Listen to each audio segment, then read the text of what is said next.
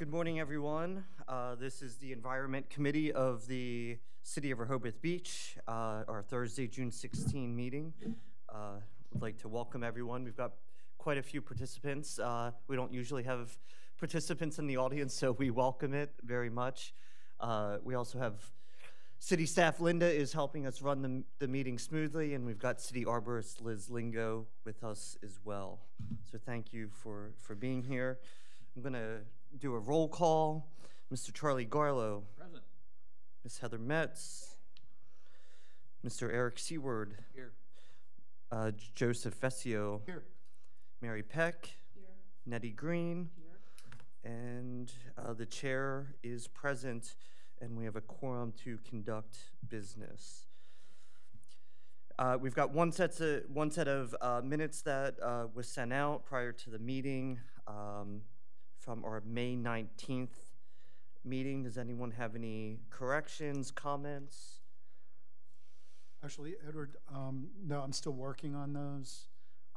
There was a backlog of minutes, so Okay. of previous meetings, so those were sent out and approved in the last meeting. But the May 19th minutes I'll send out next week, along with today's meeting minutes. So you'll see those next week. Okay. Sorry about that. I think we did have quite a backlog that we were. Linda was great enough to do an audit of all of the previous few years, and we did have some catching up to do. And thank you, Joe, we're all for caught up helping. at this point, correct, Linda? We're still missing a couple, but I'll talk to you about that. Okay, great, thanks. Well, thank you, Linda. Thank you, Joe, for helping that. We will defer the approval of the minutes until the next meeting then. We had one bit of correspondence that was related to phasing out of gas-powered lawn equipment. So we will discuss that when it comes time in the agenda. And we'll go to old business, a discussion of a sustainable climate action plan. The proposal that was sent to the mayor and commissioners is attached and part of the backup for the meeting. At this time, we're waiting some direction from the city on that. But I have it on the agenda in case there are any updates or any discussion. Does anyone have anything? Do you want to ask Mayor Mills, can you comment on that since he's here? I don't want to put him on the spot, but Mayor Mills, do you have any thoughts on when we may discuss that in a city workshop meeting? No. I have broached the subject with the city manager because I thought it might be that he would take the lead on this. So no, I don't have a date, but it's on our radar. We love your sense of humor. Thank you. Oh, I get that from Charlie Garland. As you all know, we have had a lot of pending agenda items this winter and fall and going into the summer. The CDP is finally broaching the end of its life, and outdoor dining and things like that. So I think as we go into the end of the summer, the fall, maybe our agendas are loosening up a little bit. So thank you, Mayor Mills, for commenting on that. Next on the agenda, any other comments on the climate action plan? Okay. Next on the agenda is the discussion related to gas-powered landscape equipment and use of them in the city of Rehoboth Beach. The recommendations by a few of the committee members is attached to the agenda. Does someone want to lead us off on a brief background, and then we'll open it up for further discussion, and we've got the city arborist here to weigh in as well. I could start with a conversation if you'd like. Great, the correspondence we received from Julie Octay is basically seconding previous emails that our committee has received on the topic, objecting to the noisy and the fumes and contributing global warming, etc., that comes from gasoline-powered lawn equipment, mowers and blowers and all that sort of stuff, and recommending that we had phased out and or eventually banned that sort of equipment in favor of cleaner electric-powered equipment. The city of Lewis as we've discussed in previous meetings, has adopted a similar sort of proposal with a phasing out by 2025, I believe. And it's open to continuing discussion, I guess. Others want to chime in? Charlie, can you pull your microphone down? Oh, that would be helpful, wouldn't it? Yeah. Do you want me to repeat all that?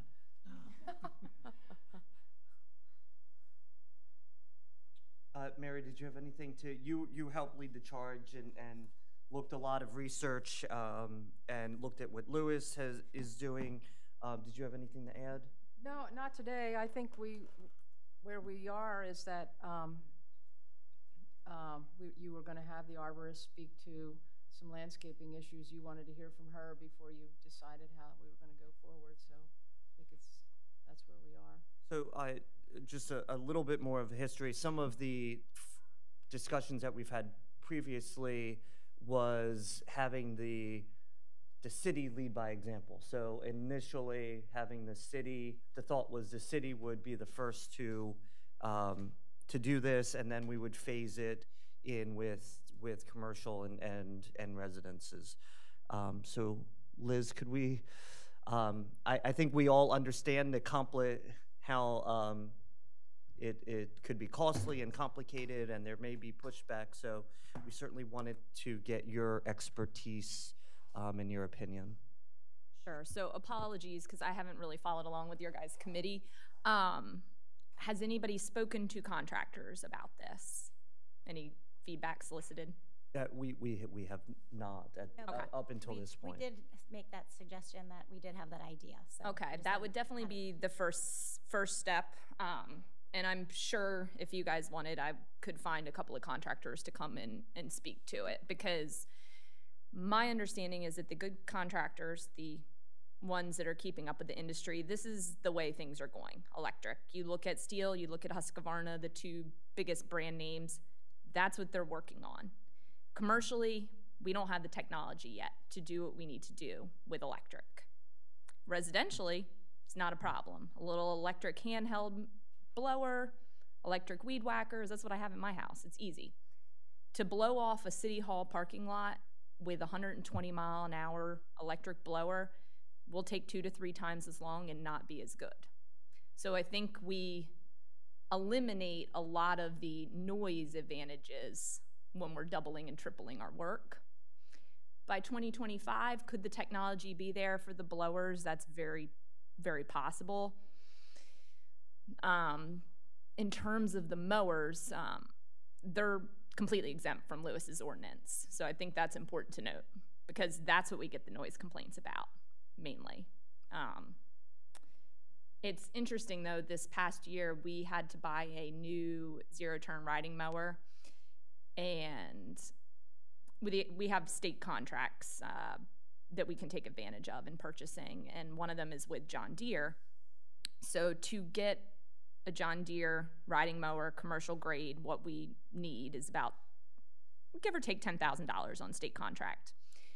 I got an estimate or a quote from the main company that does the electric riding mowers, zero turn, comparable to what we have, and instead of $10,000, it was $30,000. I don't think that's a fair burden to place on anybody right now. To tell a landscape company that they have to replace a fleet of mowers, paying $30,000 a pop, is just, I don't think it's reasonable at this point. By 2025, it may be possible. Maybe everything will cost $30,000 by then, or maybe they'll come down. I was hoping it'd be around 15, and I could go to my boss at the time and say, "What do you think? Might be worth the extra $4,000." I didn't even go and tell her I got the estimate for 30 because it wasn't worth the time. You know, I don't think we can justify taxpayers' money going 3 times the price. The other thing to note is for like the tree companies, some of them are already using electric saws as the foreman adjusts to using them. It seems more choosing them because they're lighter. The problem is they do not make a chainsaw with a cutting bar longer than 14 inches. So you cannot safely remove a tree over that size. So, you know, how are you going to remove a 30-inch tree safely? with a 14-inch saw. You're not. So once again, by 2025, maybe no problem. And that is where the industry is going. Some of the companies have transition plans. A big company, like the biggest one we see here for the trees, they replace their chainsaws every 2 to 3 years. So that's part of their plan, because you have to think the landscaping and tree companies get complaints about noise from neighbors. Anything they can do to lessen those complaints, they're gonna do. I mean, a big landscape company, this could cost them $500,000 to convert to electric. That's not to say they're not gonna do it. It's just, I think we have to be very mindful that regulation should always, it's a tool, but it shouldn't be our first tool. So you should always want education, voluntary compliance, see how the industry is going. And I think naturally economics in the industry are going to get us where we want to be. There will always be outliers. And maybe one day we'll need to regulate it for that, for the last 10% of companies that don't want to upgrade, you know, that have been driving the same truck for 30 years and using the same lawnmower for 20. And unfortunately, a lot of those people that I can think of a few that have worked in town my whole life. I can think of one that drives a light blue pickup truck and does the north area of Rehoboth. He will not be able to afford to convert to electric. He just will not work in Rehoboth anymore. You know, it's one guy with his truck from 1980 and one lawnmower. And maybe that's okay. He may be retired by the time it goes electric. But I think those are important things to note, is that what Lewis did isn't really what you guys seem to want. If we're really trying to deal with noise, I don't know how much that's gonna help us. And if we're talking environmentally, how do you think all these batteries get charged? You have 2-3 batteries per piece of equipment. There's 2 ways to charge them on site: a generator or the truck's diesel engine. So the cost of, say, an electric weed whacker or blower, let's just say they're $1,000. The comparable gas will be $1,000. But the electric, you then have to buy the $900 battery backpack, and you need 2 of them. And then you hook them up to your generator or your truck engine, and you charge them while you swap them out. So I don't think that really gets us the environmental impact either. I mean, we're still running a truck all day, parking it somewhere where people don't hear it. It's not as loud, possibly. But there's too many unknowns, I think, in the industry right now to really start regulating this stuff. Residentially, it wouldn't be a problem if you wanted to go that method. It's just when we start talking forcing companies and commercial maintenance to do it. But like I said, residents shouldn't be a problem to have an electric mower, weed whacker, or blower, because you can buy an electric push mower. The battery will last a half an hour, and most of our yards in town, that'll probably take care of them. So that's kind of my thought, is I think we're going too quickly towards the regulation and need to look at education, feedback, get industry, like somebody knowledgeable in the industry running a company to give their take. So like the owner of Spizzato, I'm sure they have some sort of electric transition plan. I'm sure he'd be willing to come talk about it if we made it that far. Well, thank you, Liz. Certainly your comments are enlightening to me. Any of the committee members have specific questions for Liz or comments? What is Lewis doing that's different? It's just for residents? No, it's for everybody. So when I talk to Spizzato, who's the biggest landscaper in the area, they don't have any commercial accounts in Lewis. It's single family homes. They have maybe 50 of them. It's not as big a deal. They'll just outfit 1 or 2 crews. Lewis is banning the use of gas-powered equipment. 2022 is just, I think, like, the main pieces of equipment, the weed whacker and the blower is by 2025, so string trimmer, weed whacker. The mowers are exempt. And I think 2022 was like your outlier pieces of equipment, like I guess a bed tiller, I don't know what other, a pole pruning saw. So like a big company, they're mainly electric now anyways, the pole pruners. And that's not something a landscape company keeps on them. A tree company, you'll have like one per crew, whereas you'll have like 5 to 10 chainsaws. Like you'll have 2 chainsaws per crew member on a tree company. So like if you had a crew, like Sussex Tree runs crews of 5, they'll have 10 saws on their truck. So you do the math, $700 a saw to replace those. It's a lot of money. Now they're replacing them every 2 to 3 years anyways. You know, and he told me most of their foremen do prefer the electric climbing saws now, but it was kind of it's still kind of their own choice on what they feel safe using when they're risking their lives 70 feet in the air. And if somebody has been using a gas saw for 30 years and that's what he is comfortable using and wants to go home to his family or her family at the end of the day, who are we to say they can't use a gas saw to keep themselves safe? I find that a very hard pill to swallow personally. But take this with a grain of salt, because I do think we are going electric. I think that is the future in a lot of things, not just in the landscape industry. And I am supportive of that and think we should do electric where we can. I mean, I think the streets department has their little electric vehicles, and that's worked out well as far as I know. So it always should be, just like when I got my price, I think it should always be something we're looking into, and if there's comparable for a reasonable price, I mean, we have to be fiscally responsible, right? I can't get a $30,000 mower instead of a $10,000. But if it was 14, my manager at the time might have said, we'll get another price or two for comparable electric and we'll go from there. But it was just so far off base, it wasn't worth pursuing. Like I said, in 3 years, they may be the same price. I don't know. Comments? I was going to ask, the city's grass and other things are trimmed under contract, or do we have some of our city employees doing that work? We have the beautiful sod that is irrigated and pretty and green and mowed perfectly, like on Rehoboth Avenue, that patch when you come in the median, that's done by Spazzato. Generally every 7 to 10 days, depending on weather. It's a certain number, 26 mows or 28 mows per season. Everything else is done by one part-time employee. And where does that happen, that the part-time employee does the other stuff? What is the other stuff? Is that around the lakes or? Every park and non-park area that we maintain, except for, I believe the water department takes care of their own areas. So like along Route 1 and in Breezewood, they deal with that.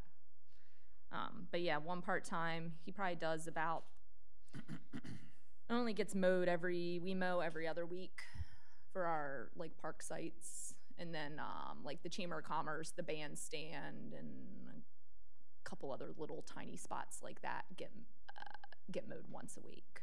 But majority of the stuff we do is every other week. What equipment does the city own? We own a backpack, I can't speak to Public Works because they have their own stuff, but my one part-time and we have 1 weed whacker, 3 push mowers, a backpack blower, and 1 riding mower. And then an inherited truck and an inherited mower, thanks to wastewater and streets department. And we have one contract with Sato. Mm-hmm. Yep, we have an ongoing contract with them. So you said that the only way to recharge these instruments is either hook it up to a generator or use the vehicle's engine to recharge? If you're on site, yeah, otherwise you'd have to have a place, like a shop or... That's what I was going to ask you. When I did field work for EPA, we used to have a warehouse that we charged everything, took it out for the day, air monitoring, that kind of stuff, took it out for the day, and then would bring it back to the warehouse and charge it. Mm-hmm. So do any companies have that kind of plan in place, or do you know if Spazzato, as a big firm, do they have a central location to do that? Nowhere where in the middle of the day they could run back. No,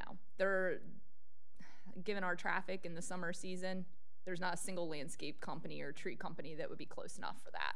I imagine that they charge overnight, and first thing in the morning, everything is fully charged from the shop, but they need to charge during the day. I think is. And we do the same thing. So we do the same thing at the public works shop. You go in at the end of the day, they'll have stuff plugged in to charge. But like Spizzato, for example, they have a trial going on in a large development south of here, and they take 2 to 3 batteries per piece of equipment, have a trailer set up where they consistently swap them out. So it was a noise thing for that particular community because environmentally, I mean, maybe it's a little better, but it's not great, right? A generator or a diesel truck running. So, and that's their trial. They're seeing how it works, and maybe it'll prove successful, maybe it won't. Probably it'll be somewhere in the middle with lessons learned and things that can be adopted. I mean, maybe you have 2 batteries per piece of equipment, and you use them until they run out, but then you're carrying double the equipment, so. What about a charging station in downtown Rehoboth that they could go to and plug stuff in? Every single landscaping company?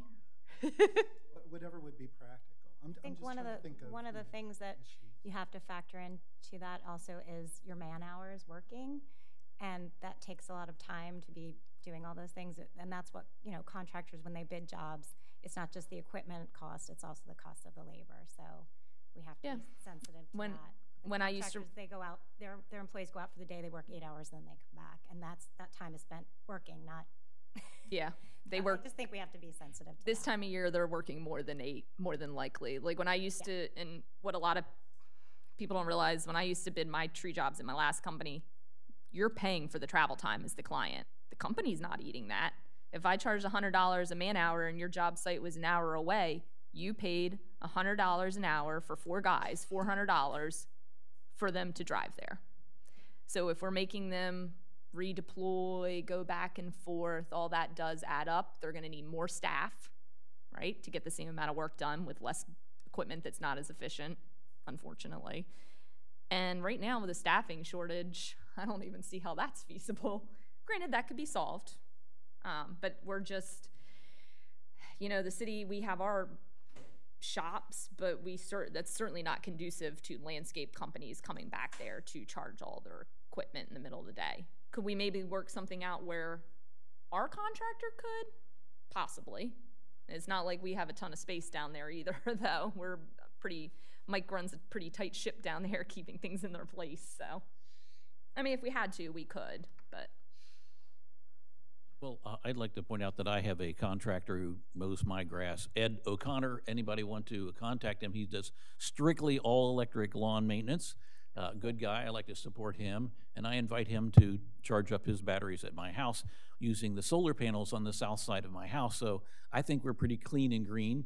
I'm also on order for an F-150 electric Lightning all-electric pickup truck, which has outlets on the back which can be used to recharge batteries or anything else, or to run a power saw or whatever else might be needed.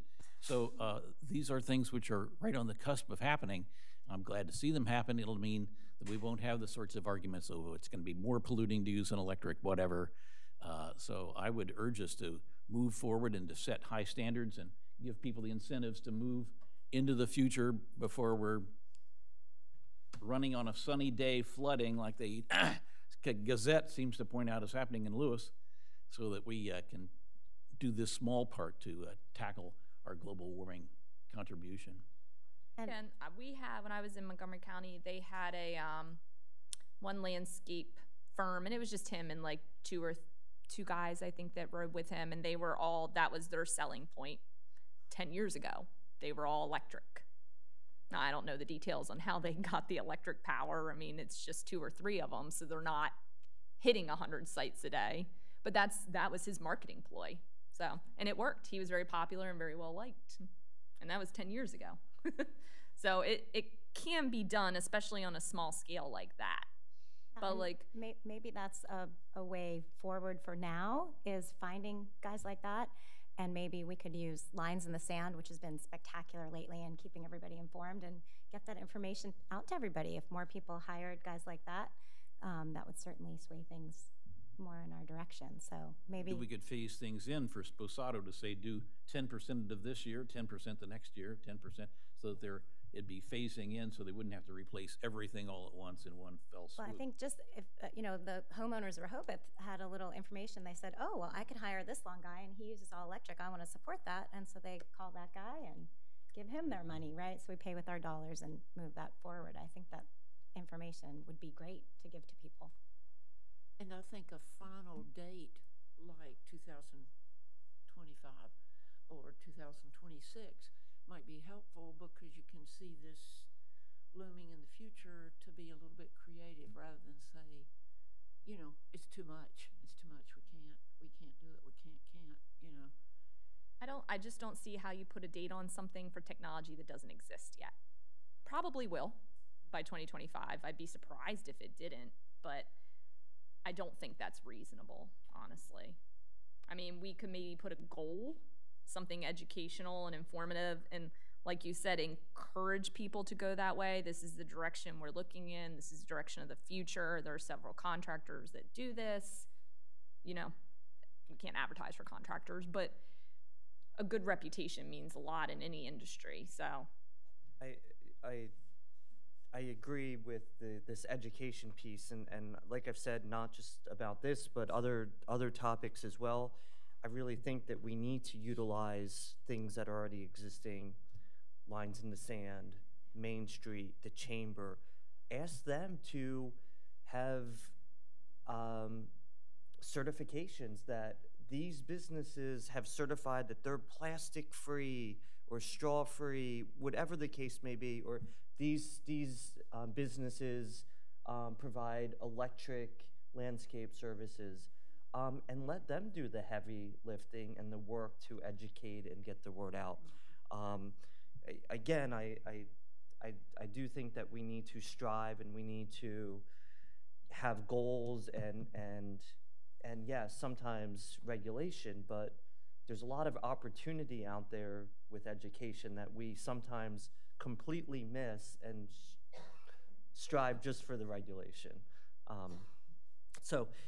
If no one has any further questions for Liz, I'd like to hear from the public, and then we can sort of take what our action plan will be moving this forward or not.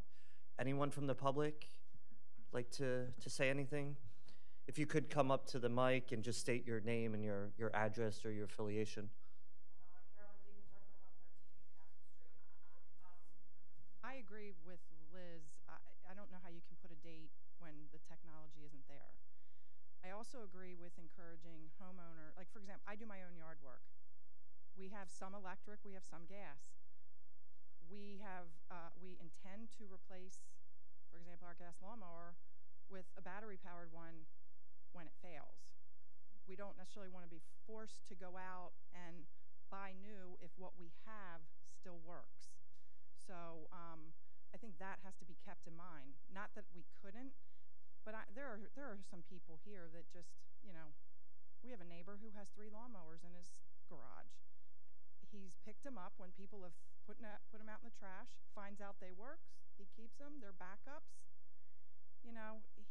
He's not going to be receptive to having to go out and buy a new lawnmower when he has lawnmowers that work. So that's the one thing. I do agree though with the city trying to set examples where they can. For example, if they need a new weed whacker and the battery on the weed whackers will last long enough, or they can get enough at a reasonable cost to be flipping them out, that's one thing. But to your point, if somebody has to go back to some place and take the time to charge things, it's going to cost us all more in the long run. So, thank you. A question for Liz, which would be, do we have a plan for the city to only replace old gas equipment with electric when the old gas stuff has seen better days? Is that our plan? You heard what equipment I have. I have very little. So I don't think I personally need a written out plan like Sposado would need, budgeted against income. I've had the current weed whacker for like 4 years. When it goes, I will definitely look into electric, and if it meets our needs, we'll purchase it. The backpack blowers, I know, do not meet our needs currently. And if we had to get a little handheld one, electric would be perfect for that. But you can't blow off a road with a 120-mile-an-hour blower, unfortunately. That's what I have in my house. It's great for a driveway that's on an angle. It's not great for a permeable asphalt parking lot like we have at City Hall. So, but like I said, by the time I need a new backpack blower, say it stops working 2 years from now, we would definitely look into electric if it was comparable. Any other comments from the public? I would like to identify, is it Brenna? Brenna Rose Buffrey is joining us today. She's an environmental science major at Villanova and is here for the summer, and she's watching environmental policy in action. So thank you for being here. What's the desire of the committee? It sounds like there's a suggestion we ought to hear from people like Sposato. Do you want to invite them to a future meeting? Yeah, I think it would be good to hear from the larger firm and the smaller guys too, and just see what kind of an impact it would have on, a guy that is running the bare minimum. Just see what Maybe Charlie, your group. Yeah. I mean, whoever you're. Sure. I mean, just be sure to speak into the mic. I'll be sure and invite Ed O'Connor for the next meeting if you want me to. Please do, and I'll work with Liz to invite a few other larger folks. So we have the contrast. Okay, so we've got a game plan forward on that front. I'm going to skip around the agenda because we've got Liz here and we wanted her opinion on the pollinator garden. I'm going to take that subject next unless anyone has an objection. All right, Charlie, you authored the proposal for the pollinator garden. I sent Liz a copy of that, so she has seen it. Unfortunately, we did want the opinion of Rehoboth Beach Main Street and Rehoboth and Bloom. Sydney was going to join us. I'm not sure. She's not here, but we'll try to get some feedback from her at a later time. But do you want to take it away, Charlie? Sure. Just in summary, in previous meetings, we've discussed the idea of encouraging more pollinator-friendly perennial plants in Rehoboth so that we might become butterfly capital of the state of Delaware or some other superlative for us here. We note again, the city of Lewis is sort of ahead of us in that regard. They've got Lewis in Bloom, which has been award-winning, terrific show of flowers and other things that are good for the environment. And we have now a Rehoboth in Bloom organization, which is trying to catch up with the Lewis in Bloom people. And Cindy is our head of the Rehoboth in Bloom group. Hopefully she can come next time and share her wisdom with us. But the theory is, we've also had here in this meeting room, Doug Ptolemy, who is a professor. Dr. Ptolemy is a professor at the University of Delaware, talking about the decrease in the number of birds and bees and butterflies worldwide, not just here in Delaware, but some of the ways that we can help those species which are in trouble is to have plants available for them that help their survival, and including trees like oak trees especially are extra good for survival of caterpillars and others which feed the birds, which feed the caterpillars become butterflies and other sorts of moths that could be pollinators, and all that would be good for that sector of the environment, the bee, pollinator, bird, tree sector. So this is the general background for why we were thinking we could do something in that regard. Whether it's mandatory or educational at first remains to be seen. Certainly we could suggest that wherever there is grass that's not necessary for croquet or walking on or something like that in our parks, we might provide more spaces set aside for pollinator plantings, purple cone flowers, black-eyed Susans, all those sorts of things you may have seen. So I don't want to run on too much. Edward, what do you want to go next? Do you want to hear from Liz? Or? Yeah, I'd like, Liz has seen the proposal, so I'd like to hear from her and get her opinion and expertise on the matter. there were quite a few things in the draft about pesticides and the SB 22. So I don't know if you guys want to talk about them too, or we want to stay just on pollinator gardens. It's up to Sure. you. Pesticides killing butterflies, not so good, in our opinion. Well, so I don't know if anybody remembers this. It's probably been about 10 years now, and it's like the big example as to, and keep in mind, I have worked with pesticides my entire career in one form or another. So I've had pesticide license in 3 different states, and I currently have like 3 or 4 different categories for Delaware. So I know quite a bit about that. And they require a lot of continuing education for all of those. In New York specifically, when I had my pesticide license, New York City is very restrictive. So I've dealt with all of that my whole career.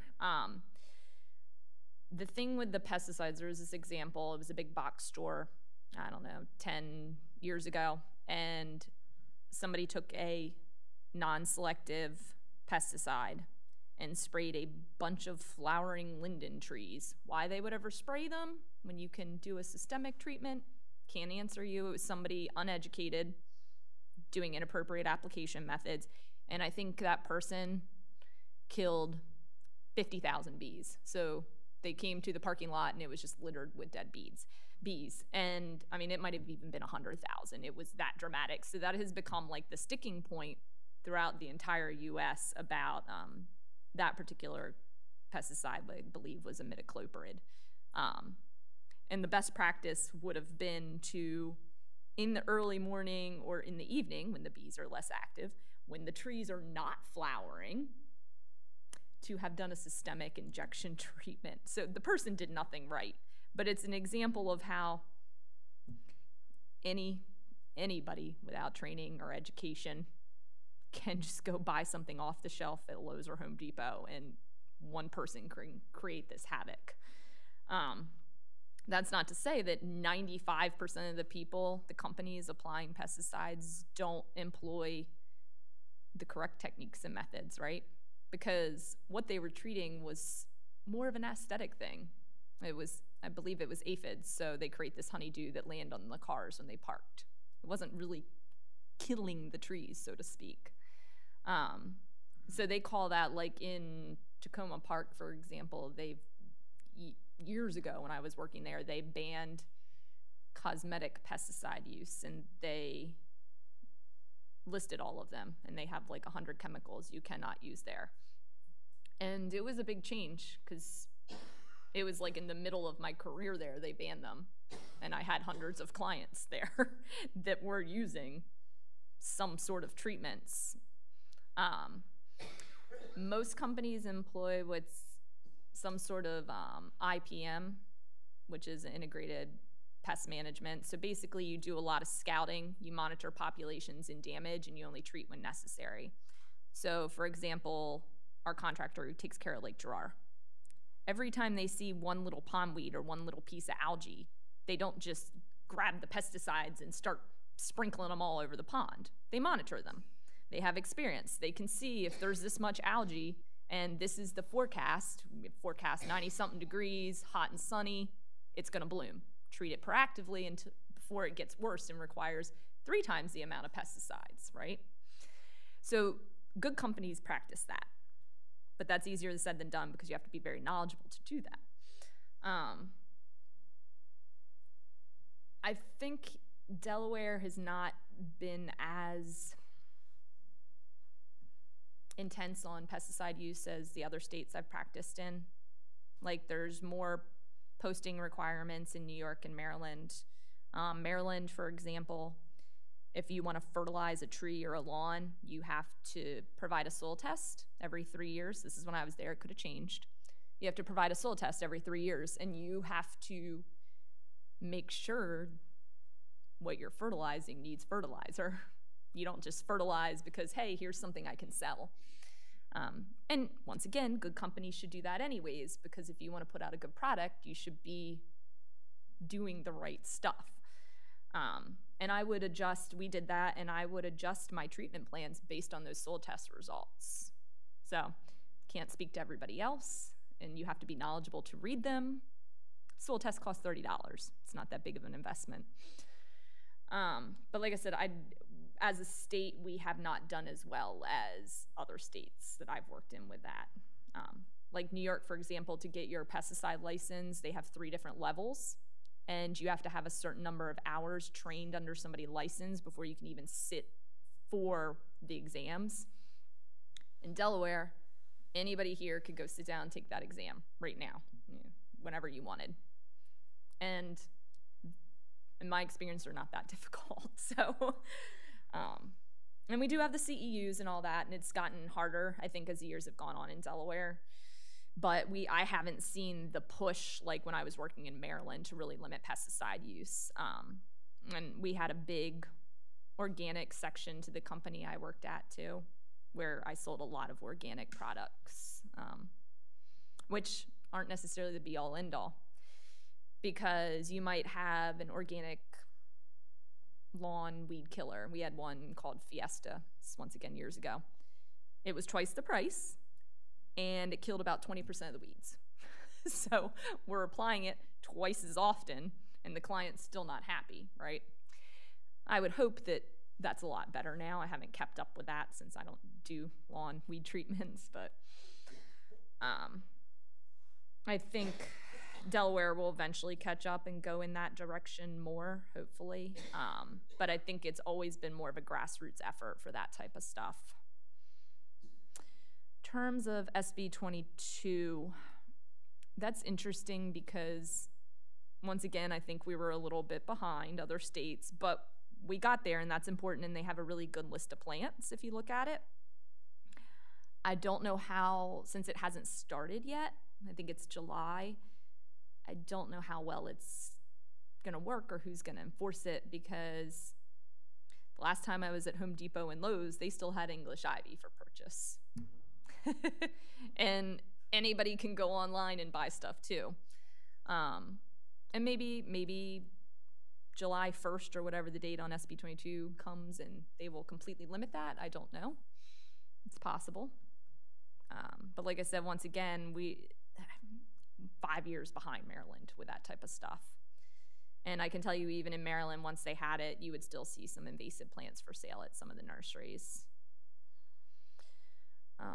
I'm not sure how the city would do that, ban that, because we don't have any garden scent. Like SB 22 is for the nurseries and garden centers to stop it at its point coming into the state. It's not to stop people from purchasing, planting. Like if somebody decides to take a piece of ivy that's growing in their yard and then divide it in 30 pieces and plant it in the rest of the yard, that SB 22 is not gonna prevent that. So I'm not sure how we would do that as a city. I know the tree committee for some time has wanted to undertake something to do with ivy, and so they have a meeting on Friday. It very well may be brought up then, but that's been something they've been trying to address, is English ivy specifically, since that's in town. I've dealt with invasive plants many years. We are not that bad in our natural areas in our yards compared to most places. English ivy and vinca or periwinkle are probably the biggest ones. Okay, now the pollinator garden. So I'm assuming you guys want Cindy here because the city, so Rehoboth and Bloom has all their flower pots throughout town. And Cindy always has, she has so many great ideas. And she came to Sharon and I in the fall or the spring a while ago and was asking if she could take on a garden. So Lewis and Bloom has several gardens, and Rehoboth and Bloom pretty much has just done pots at this point, planters. And so we went back and forth on good spots, and I eventually suggested the one area we didn't landscape at the museum because when the canal dock was going on, everything was in flux, so I didn't include it in my plans. So we gave her, there's a very strange section of grass between the south face of the museum and Rehoboth Avenue. So there's like 2 pieces of sidewalk, the front of the museum, and just 2 patches of grass there. So that was one of the areas we came up with, and I know Cindy and her people are super excited. I think they want to do a pollinator garden unless something has changed. So that's probably what she was going to talk about, is going to be my guess. And I believe she's working on plans now to present to the city manager and I, basically for stamp of approval. I imagine there won't be any issues with it. In terms of other pollinator gardens, I try to look more holistically than just focusing on pollinators. So we have to incorporate green infrastructure, drainage things, rain gardens. We have to garden for the future, and that means thinking about climate change. So plants that were at one end of their range or another, which in our zone that happens a lot. Some of those plants 10 years from now may not do well here. So whenever we have a landscape design, that's something they look at, that what plants are gonna thrive not only now, but 5-10 years in the future. Certain plants may be shorter lived, like an echinacea, they maybe only live 5 years, right? So we don't worry so much about them. But if you look, when we did Rehoboth Avenue landscaping, the original streetscape 10-15 years ago, it was, I want to say, like kind of basic in the plants they chose: barberry, juniper, your typical stuff. What I've done since I've been here is when we do a design, we try to do mostly natives. I want to say 75 to 90% natives, depending on the site. And that's not including street trees, because that's a whole different beast. But when we do a garden, we have to recognize along a road in commercial areas and stuff like that, natives won't always necessarily thrive. But like certain things like rudbeckia, coneflower, catmint, these ones that we love for pollinators and birds. I mean, we have coneflower out here and the birds just tear them apart in the fall. We have always tried to incorporate that. So like I said, I don't advertise them as a pollinator garden because it's more than that, what we're doing. We're hitting all these different, like Lake Avenue Phase 2. I want to say I think everything in that landscape plan is native. And then on top of that, we have shelter, we have the infiltration basin, which serves as a treatment and storage to supplement Lake Girard. We did so many things with just that one triangle that to put the label of pollinator garden on it isn't accurate. Sure, it supports pollinators, but it does like 6 other things too. Smaller little areas, like the size of this table, I think it'd be perfect for a pollinator garden, tiny little spots. But there's no reason on a private property you couldn't have a rain garden that is a pollinator garden. And I think that's an easier sell because it addresses more things than just a pollinator garden. Let me see what else we have. And I love that you mentioned the oaks, the white oaks specifically, or I think like 75-90% of the United States, a white oak is the best plant you can plant for pollinators because they have hundreds of different Lepidoptera that use them. But the one that we haven't mentioned is the monarch butterfly, and that's what everybody thinks of, right? So we are part of, they get here all year round, but we're part of like their fall migration, and what they love is the goldenrod.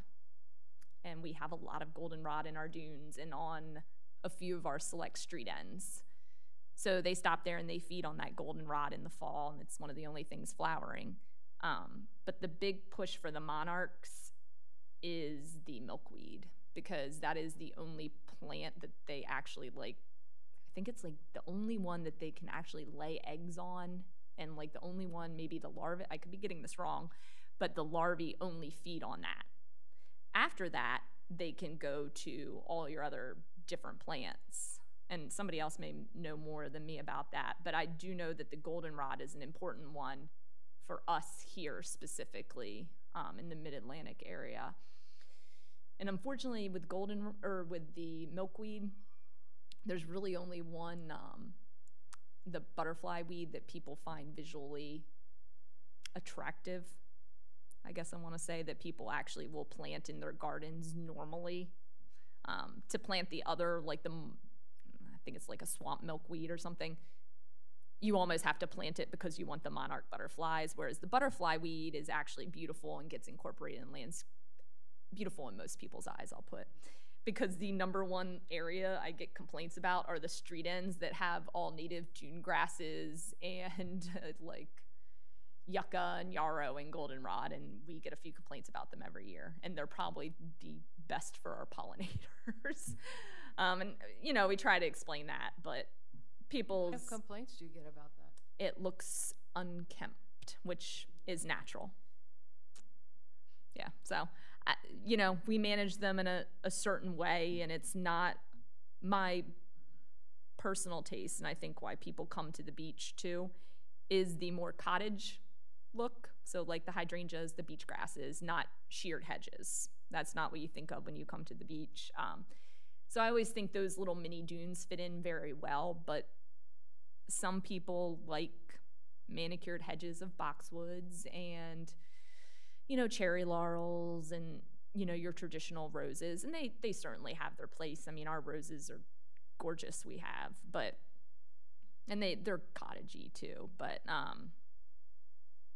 it's just one of those things, they seem natural, like the whole, there was the no mow May. I don't know if anybody read about that. Basically, don't mow your yard for May and see what happens. And the amount of complaints I'm sure that people got about that was because it looks, the quote is, it looks unkempt. Well, it's not unkempt, it's a garden, it's supposed to be natural, or it's a dune. So you do have to, I don't want to say like fight, but kind of make your intention known. Like in Montgomery County, they have, they did a really big like swale rain garden program years ago. They started it.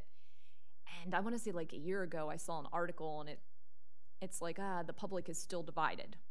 Some people love it, think it looks great, works great, and some people think it's unkempt and ugly, right? So there is that kind of stigma you have to fight a little bit when you have a more natural yard and more natural garden without a lot of lawn, and with leaving, say, the coneflower, leaving those spent heads up and not deadheading them. Well, they're important, the birds come and get the seeds, but it looks like you're not maintaining it. So it's a little bit of an education thing with that, in my opinion, but personally, I'd say the less lawns, the better, and I have not converted, in my mind, I don't think I've converted anything from plants into lawns since I've been here. Our big project we're working on is the State Road Triangle, which was just a, I don't know, pile of weeds, basically. And it's still gonna have some turf on it. Do you guys know where that is, State Road Triangle? Okay. It's still gonna have some turf because people walk there and we need safe passage, but we're talking like 3 to 5 feet on the perimeter. So other than that, it's gonna be like 90, I think we have like maybe 5 non-native shrubs in there, and like 97% of the plants are all native. So, and which will all support pollinators. The state has a drain in there, so we'll have a lot going on in that. But to the naked eye, it'll just look like a beautiful landscape garden. So it sounds like in practice, as you're looking at projects in the city, you are always looking at not calling it a pollinator garden, but them still doing the job as a pollinator garden. Yep. So we covered 3 things in Liz's discussion of the proposal. We've got pesticides, SB 22, and pollinator gardens. Any specific questions for Liz or further discussion? Well, the one thing that I had talked about earlier in earlier meetings is that Newcastle County and also the state of Delaware have rule for themselves that when they plant on their own properties, they only use native plants. And so that was my thought, that in our common areas of Rehoboth Beach, when we're doing any new project, to limit ourselves in that way. And you know, I know you did just say sometimes native plants won't thrive in certain conditions and so forth, but I know that the state and also Newcastle County has that particular rule. So It's interesting you say that. So maybe Del Dot's exempt, but when they did all that landscaping in the median, they were not all native along Route 1. There were several Japanese in there. Nothing invasive, but perfect example. Like, a lot of native plants would do well in there, but you're in a spot in the middle of Route 1 where you can't expect to be able to do 100% native and still meet other goals. 75, 90, sure. Because in general, native plants are better. I mean, I spent years and years killing invasive plants, so I'm very much a fan of the native plants, and I find them more beautiful than a lot of the non-natives myself. That being said, we can't, like, for example, a street tree that's gonna live in a 3x5 pit, the native trees, for the most part, will hate that. They will absolutely hate it. On the same sense, it drives me nuts in the parks when, and these trees have been there, when I see a purple plum planted in the middle of like 5 acres at Lake Gerard, right? Why a purple plum? Why there? Why not a white oak? So, you know, everything taken with the grain of salt pretty much with that. But yeah, we do almost all natives. So, and I think a lot of landscapers are doing that now too. Maybe not like a builder grade, but you know, a lot of people went somewhere the other day, and the person told me that they spent $100,000 landscaping the property, and it was gorgeous. I mean, you could tell they had hydrangeas and peonies, and I think they had like a row of boxwoods. They had some riverbird. They had a mixture of different stuff. A lot of natives, some non-natives, but beautiful.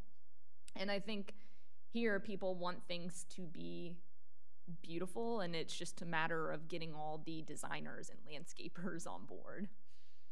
I feel that it's what you're saying is it's about the education and it's about the Isn't it acceptance. always? I mean, we have in our yard gorgeous butterfly bushes, and they're in full bloom, even though the deer sit in the middle of my most prosperous butterfly bush. Of course they do. They love it. But I saw them on Arc yesterday. And the yuccas at our driveway are majestic. I mean, they're in full bloom, absolutely majestic. We get I think we get need complaints about maybe yuccas. some workshops, because Delaware, in its nature, is basically forest land. Yards, grass are not native. We don't do well with either the northern grasses or the southern grasses, but this is what we work on so hard. It's the way people, like you're saying, look at what is well kept, what is nice, but this is not Delaware. This is not Delaware's nature. And, you know, I think the workshops, maybe we could have some workshops. I don't know who put it on, but I remember I attended a pollinator seminar here maybe 4 or 5 years ago. Not here then. No. Fire Hall? It was right after this. Right after we opened? Was it the Doug Talamay one? Because the tree committee, because when Sturgis Dodge was on it, her husband works for University of Delaware, so he had the connection to get Doug Talamay. And I know they've been once again, this might come up on Friday because they have their meeting. So I can certainly kind of relay information. Maybe they can touch base.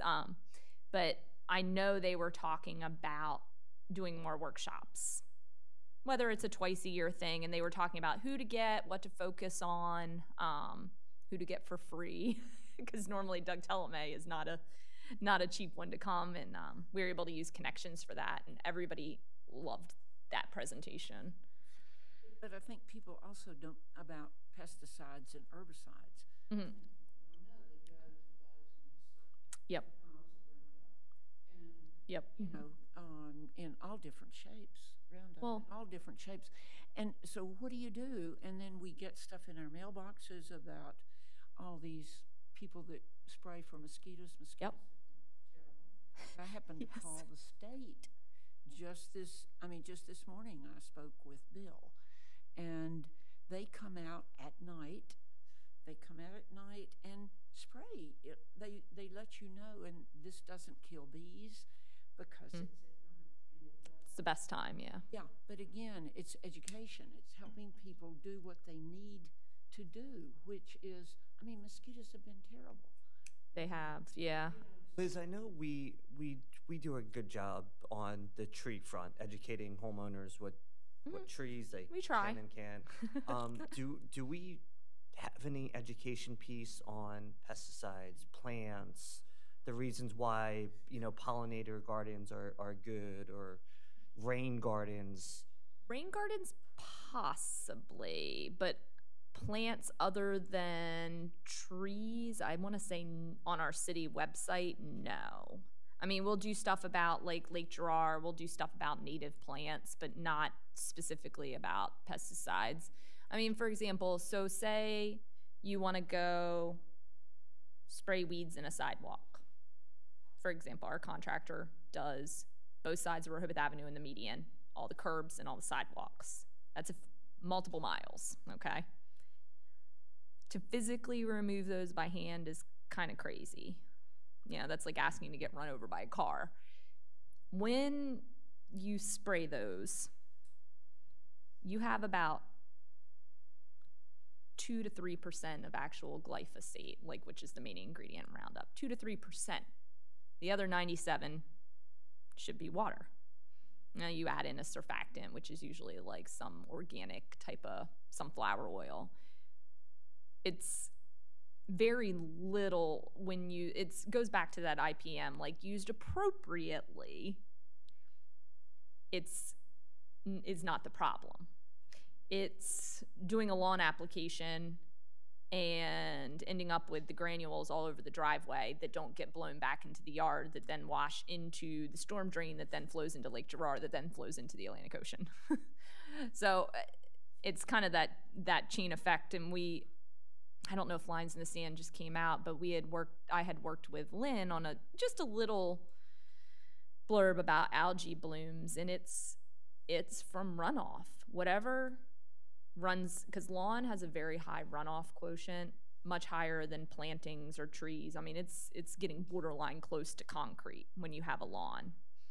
And whatever you put on that lawn can run off, and then it runs into the road and it picks up everything that's in that road.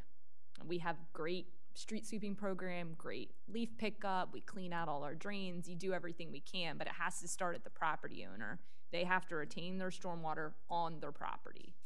And they have to make sure that if they are we're not going to stop people from fertilizing their lawns, right?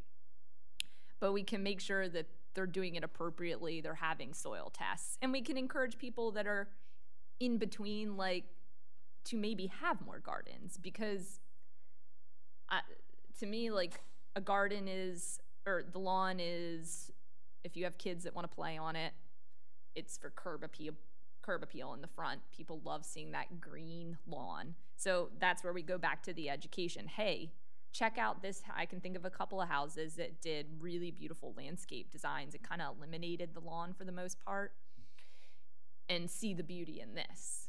And people have this in their mind that gardens are higher maintenance than a lawn. And a lawn has to be mowed every 10 days. It has to be fertilized. It has to be treated for weeds. It has to be edged and blown off.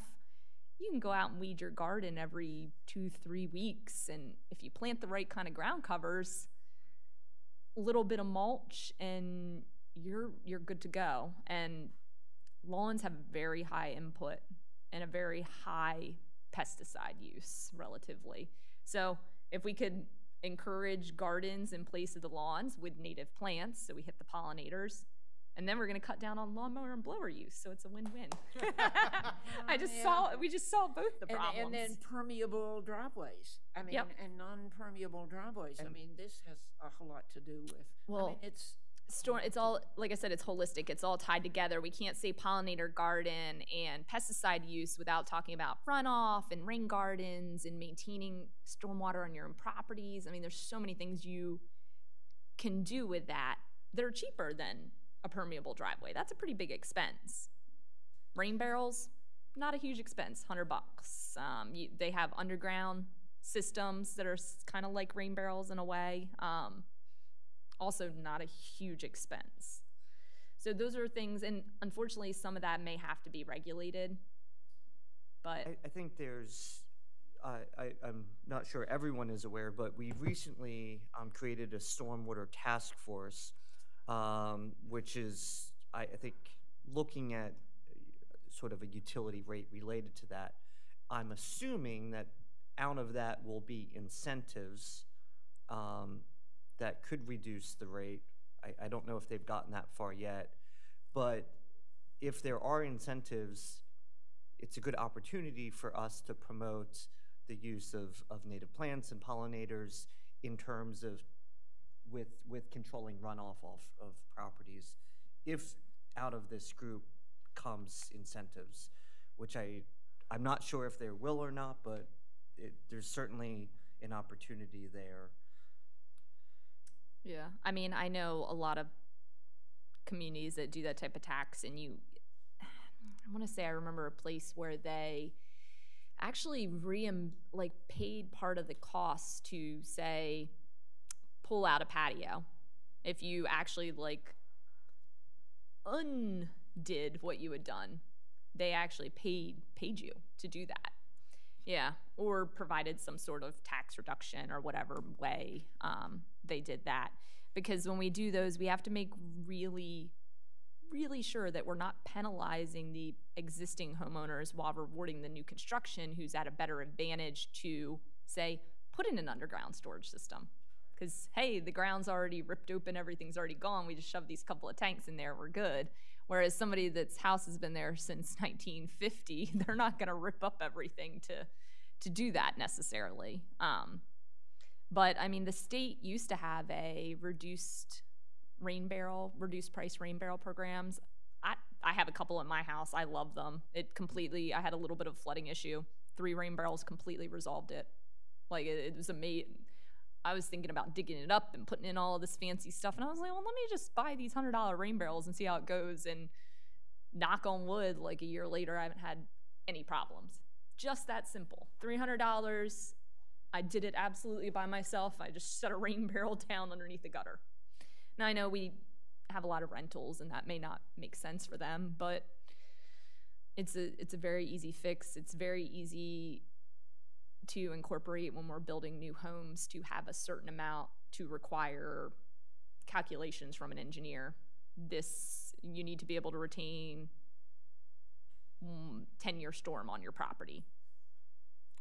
We haven't gone there yet. We did put in a new stormwater ordinance, if you guys have noticed, the silt fence and all that around. So the state, they require any development, land disturbance over 5,000 square feet follow this set of rules. Well, almost every lot we have is 5,000 or under, so they wouldn't get involved, the conservation district through DENREC.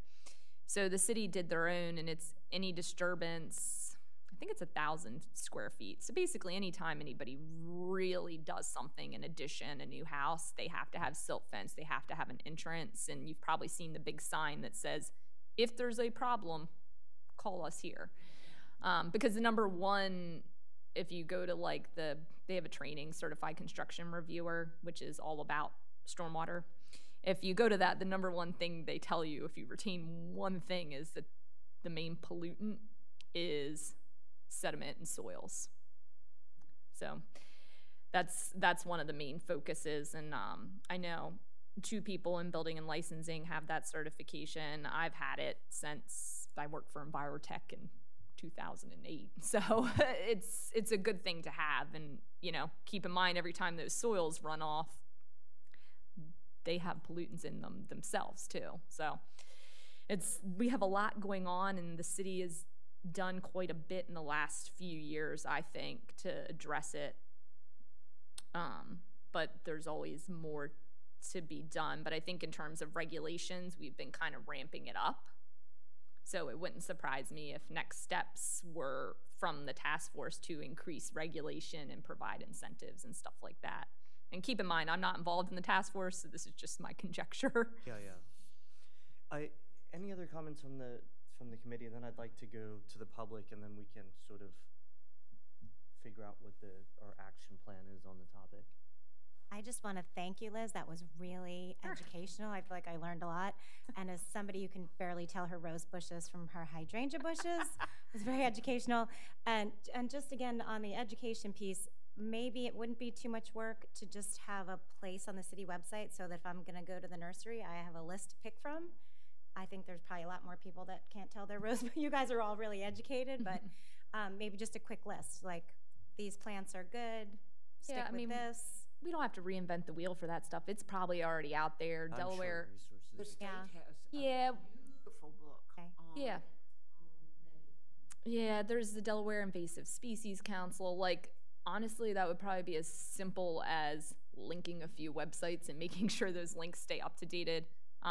But I'm lucky because you guys actually picked two topics I know about, so I'm able to speak about Well, it was them. really educational. Thank you. Yeah, I ditto that. And You picked I'm two good writing, ones. I'm writing down all the plants and stuff. I'm like taking notes. So, you know, and I guess we're all somewhat in the field, and we were just educated here, I think. So, Listen. and I think by more education and putting things out like that, I think that, you know, you've got people that live here that I think want to do the right things. They're at a beach resort to do that. So thank you again. Cool. So And it's so funny because I think what one of the speakers said was, hey, when we get a new lawnmower, it's probably going to be electric. My dad was sending me links the other day. He was like, what do you think about this electric lawnmower? Because he has an old gas one that's probably like 8 years old that's on its last leg. He wouldn't just run out to buy one to be electric, but if he's going to buy a new one, it's going to be electric for exactly the reasons. Number one, he just doesn't want to fool around with having gasoline in his garage. $5 a gallon. It's a big. It might be 10. It's a you big know? incentive. Then When you, what people, I didn't realize this until the other day when I was thinking about it. That electric, it's a totally different maintenance. You don't have oil changes with electric cars. People don't. I was like, wait, so if you have an electric car, you don't have to get your oil changed every 3 months. That's great. Like that right there beats out any inconvenience of only having 250 miles.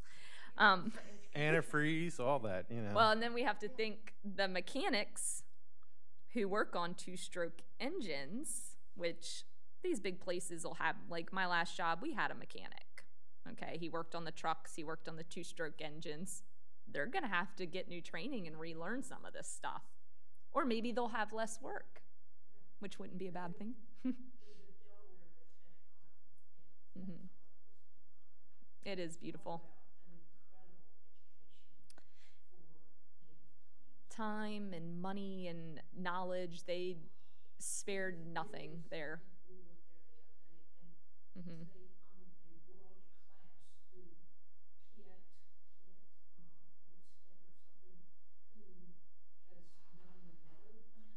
Mm-hmm.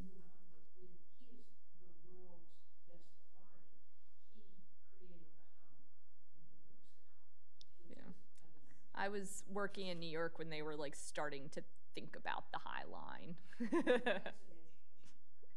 All right, New York's I'd like to interesting. go to the public and see if there's any comments. Again, we've covered a lot: pesticides, SB 22, and pollinator gardens and rain gardens. Any comments from the public? Okay.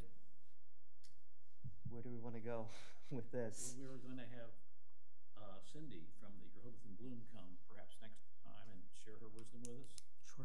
Do you want to have that as the next step, or do you want to do something more? What people think?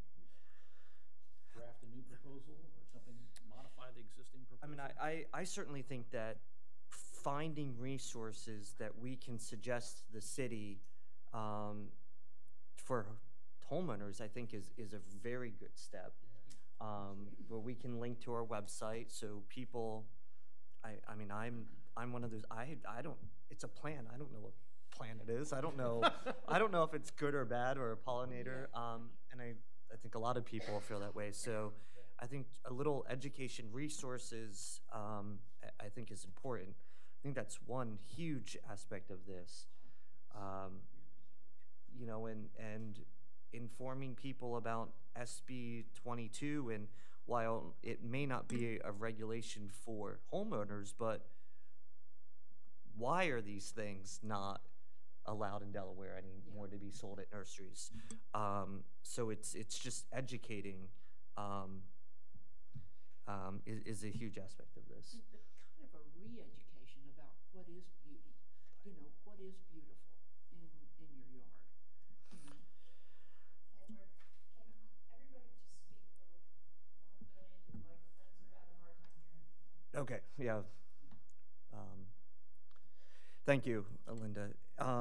So I will have Cindy come to the next meeting, and we'll get some input from her.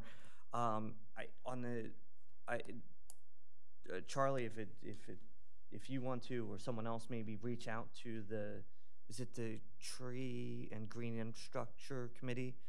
I think someone making a connection with that committee and coordinate maybe some seminars, education efforts. If they're already doing it, just let them know that they've got the support of the Environment Committee behind them. It's gonna be a tough job. My wife sits on that committee, so I'll just, ask them to come the next time, maybe, and talk about what they're doing. Let you guys fight it out, right? But I know they've been talking about it pretty consistently, so I'm sure they'd be interested in doing something joint if everybody's interest overlaps. So native plants would probably be a good one. Likewise, I would invite all of our members of this committee to educate themselves on these topics. Come loaded for bear with your ideas on how we can make this happen. Anybody you know that might want to come and speak for free.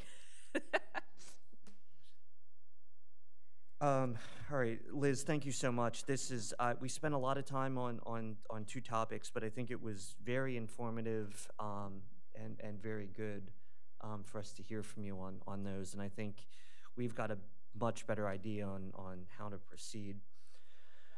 Commissioner, if you or any of the members have questions, you can always email me, or they can always email you and you send it to me if they have any follow-up questions. Because like I said, these are two topics I actually do know quite a bit on. Don't ask me anything else you guys talk about, but these I feel pretty comfortable on.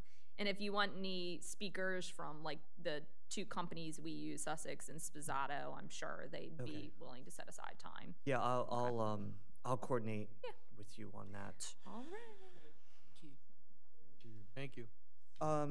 I would like to update everyone, or the update is not an update, but we had talked about installing city water fountains, and the city manager told me after that meeting that he and the public works director had already submitted some grants applications, and we've not yet heard back from them. So we're just waiting to hear back on those two. But I will say, with that also, there's an education piece. So I think the next time we talk about it, I'd like the committee to brainstorm about, well, yeah, we've got water fountains, but now how do you educate the public to stop using plastic? You know, is it Rehoboth Beach is a BYOB, bring your own bottle, or something like that. Clever. So I just want to brainstorm about the education aspect of that and outreach. Unfortunately, we are way over time, but like I said, I think that was very educational and very good for me personally. It's holistic. Right. So we're gonna have to push the idling policy to the next meeting. Oh. Can you make it quick? Could you make a real quick comment? Do we have 10 minutes? Okay. We may not finish our discussion, but we'll at least start it and hear from the public. Heather, I think you were pushing this one. Do you want to give a brief background and then where we stand on it? Yeah, sure. This came up in the beginning for our committee. We all talked about it, and I did a little research and found that in April of 2015, the city passed a resolution proclaiming that the city of Rehoboth Beach would be an idle-free city, and that's on the city's website if anybody wants to go see it. I'm not sure if it's linked to the meeting minutes or not. It is linked. Okay, perfect. So you can view that. So recently there have been a number of other cities that have been enacting idling laws. So we reviewed some of those.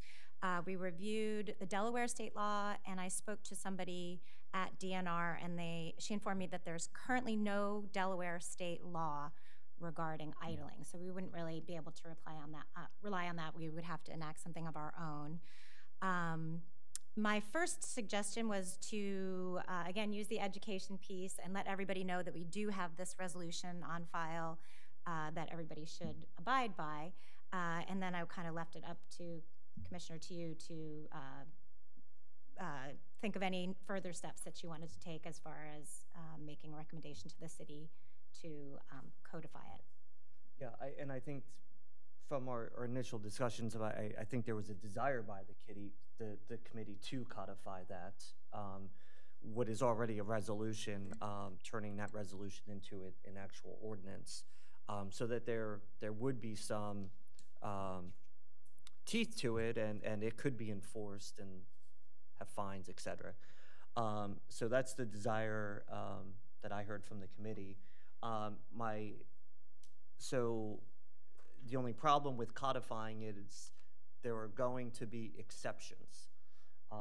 So I think that's the next step, is what are those exceptions? So Newark has 12 exceptions, and again, they're linked in the information that I sent you. I don't have a list of them right here, but they're pretty specific, and somebody who was an enforcement person would have to know them to be able to, enforce that law.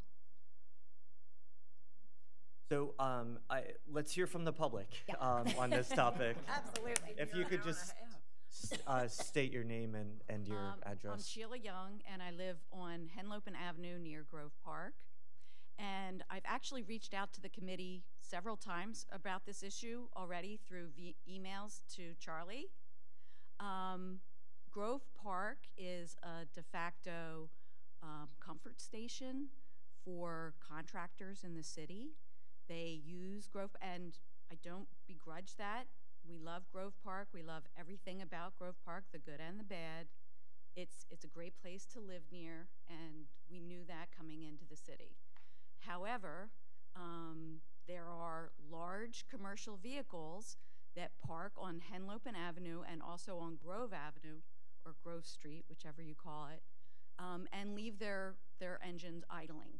And I'm not talking about for 3 or 5 minutes to use the bathroom. I'm talking about 20 minutes, a half an hour, an hour. They leave the vehicles unattended, and they also go into the city, usually Royal Farms, to get lunch. And then sometimes they sit in their vehicles and eat lunch while the vehicles are running. I've had to close all the windows on my porch and my house on so many occasions I stopped counting. I have asked the drivers of these vehicles to please turn their vehicles off. Sometimes they do, most times they don't, and sometimes they become extremely belligerent. I've contacted many, if not all or most of one of the largest offenders are the landscaping companies, the big ones which have been mentioned today. And I've been told that they would talk to the drivers about this issue, and I have seen no progress on that front. So again, I'm very concerned. I'm concerned about my personal health. I'm concerned about the health of the environment. And I think it just makes common sense that in a day and the age of $5 or $6 a gallon gasoline, that these engines should not be idling for the times that they are. And this isn't just related to, a certain time of year. It's year-round. I'm a year-round resident, and I see this year-round. And it's not just commercial vehicles, though. They are the biggest offenders. There are independent contractors, pickup trucks, and cars that do this in the vicinity of Grove Park. Let me say amen to that, and I have received your emails in the past when I was acting vice chair or chair or whatever of this committee, and it's because of you and other people who've complained. Me too, I live right around the corner from you, that we have made the progress that we're making now.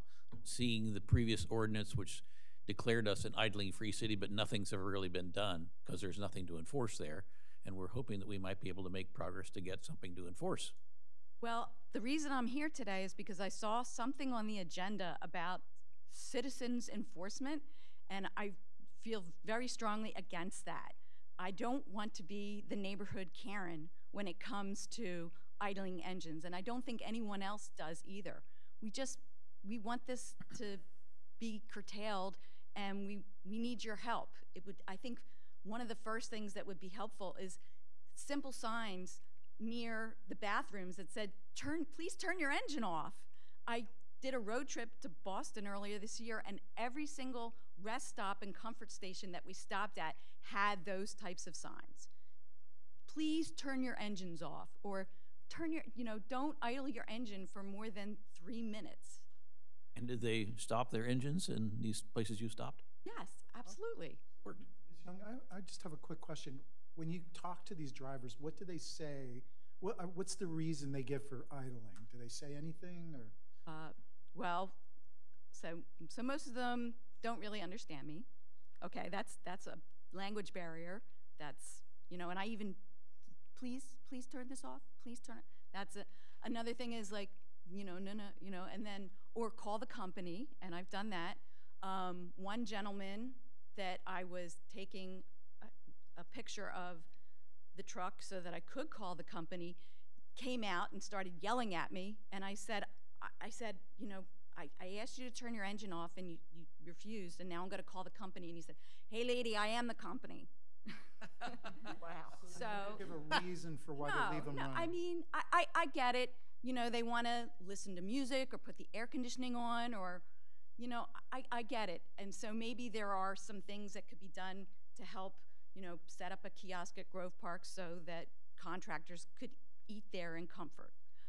Or, one time a tour bus parked like right next to my house, an empty tour bus who had dropped off some entertainment for the, whatever it's called. Festival of some kind? No, the Bandstand? The bandstand. The bandstand, thank you. Senior moment. And the driver parked the tour bus next to my house with the engine running and went to sleep. So he wanted to sleep in comfort. And the exhaust, overwhelms my house, my porch. It's very frustrating. We will continue to discuss, and I think there's consensus here in the committee to codify this ordinance. But in the meantime, your specific issue, which I was not aware of, I will talk to the city manager and probably Liz Lingo, who has a relationship with a lot of the landscape companies, to see if there's some education piece that we can do Or like in the an meantime. official connection, Right. instead of. Signs are, there may be a few areas in Rehoboth where signs make sense. So I will talk to the city. In the meanwhile, we will continue discussing potentially codifying it, but in the meantime, I will talk to the city about that specific issue. And I thank you very much for your input. Thanks for your patience. Thank you. Yeah, thank you. Thank you. I should have asked at the beginning of the meeting why everyone was here. So I do make sure that we do get to the topic that you're here for. So thank you very much. Any other public comment on that specific topic? Well, we will continue discussion about this at the next meeting. I may do some work with you, Heather, to actually codify and look at the exemptions. With that, we're going to skip over new business. I want to thank the city staff. We went way over, and thank you for your patience. One last thing I'd like to say is we've lost quite a few members, so we do need new members on this committee. If you can think of anyone. There's one right there. Yeah. Yes. There's three. We are always looking for committee members, so if you can think about that and bring any names to the next meeting. Any final committee member comments? Thanks, everyone, for coming today, Yeah, thank you for your for your participation. interest. Yeah, this has really helped us. And our next meeting is the third Thursday of July at 10:30 a.m., which is the 21st. Any final citizen comment before we adjourn the meeting? Okay, and meeting adjourned at 12 o'clock sharp. Thank you, everyone. Well done, team. Oh, boy, that was fun.